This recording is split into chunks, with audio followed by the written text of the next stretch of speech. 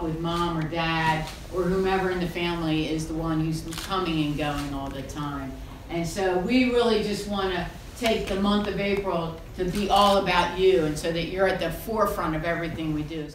Do hereby declare April of 2018 Month of the Military Child in the state of Delaware, and urge all of our citizens, our businesses, educators, and government leaders to observe this month with appropriate activities to honor, support, and thank our military children and their families. Our Lieutenant Governor has signed it, and then I will add my signature.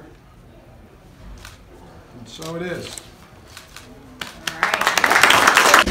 Can you sing us a quick tune? Off we go into the wild blue.